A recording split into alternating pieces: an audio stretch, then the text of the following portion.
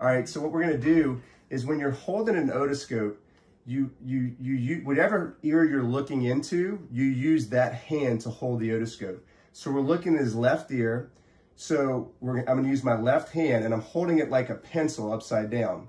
The reason being, I'm gonna use my pinky to brace up against his face so that if the child moves, you move with the child, okay? So you don't wanna do this, because if the child moves, this can go right towards the eardrum. So left ear, left hand, I'm holding it upside down.